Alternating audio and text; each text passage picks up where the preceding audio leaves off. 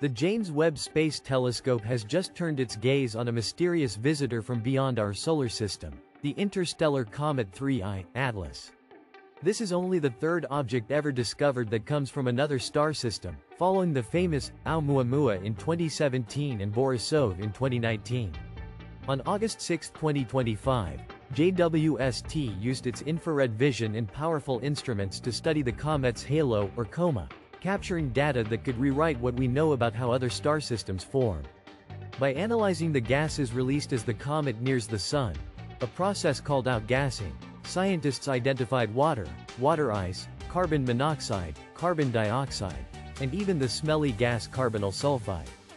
But the real surprise came from the ratio of carbon dioxide to water.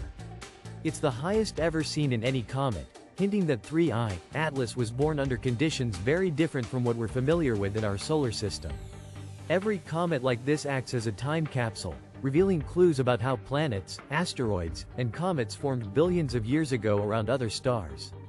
By comparing these findings to our own solar system's early days, astronomers hope to unlock secrets about the diversity of planetary systems across the galaxy. 3I, Atlas is a tiny interstellar traveler, but thanks to JWST, it's teaching us enormous lessons about the cosmos beyond our Sun.